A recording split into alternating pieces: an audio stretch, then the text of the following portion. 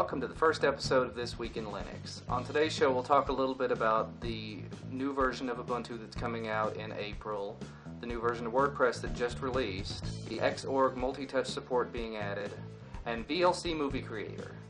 Alright, and first things first, Ubuntu 10.04 is going to include a brand new Me menu up in the upper right hand corner.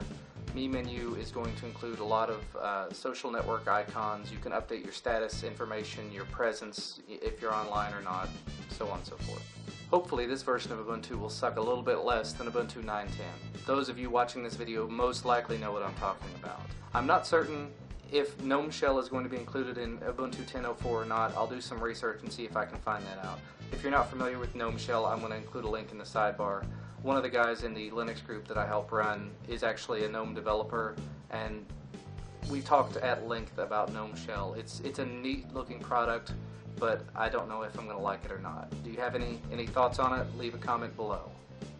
WordPress 2.9 released this week. Included are a new plugin updater, video embedder, image editor, and a cashmere sweater. Alright, so you know that WordPress isn't including a cashmere sweater. Don't write me hate mail over that. Whatever. In other news, ENAC over in France has been working on Xorg Multitouch support. This is supremely cool. You need to check it out.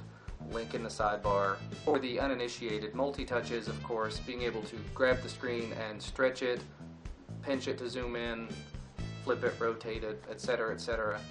Watch the video. I'll put it in the sidebar. It's really cool. I'm going to be able to zoom in on boobies. And in some of the best news I've heard in a long time, the VLC project, the guys who created one of the best video players on the market now, they're coming out with their very own media editor, their very own movie creator that's multi-platform, should be easy to use. It looks a whole lot like Kdenlive, which is what I use to do all my video editing. I'll put a link in the sidebar, check it out. The project doesn't have a binary released yet, but from what I've read, it looks like they're going to have one soon. As a little bonus, the guys over at Tux Arena put together a list of the 3 best games to try out if you're new to Linux and new to Ubuntu. Those were Super Tux, World of Padman, and Battle for Wisnoth. If you are new to Linux and you are a PC gamer, I would also suggest Sauerbraten, Nexuiz, any of those first-person shooters, because there are really some impressive ones for Linux. Oh, Alien Arena as well, because I've had some fun playing that.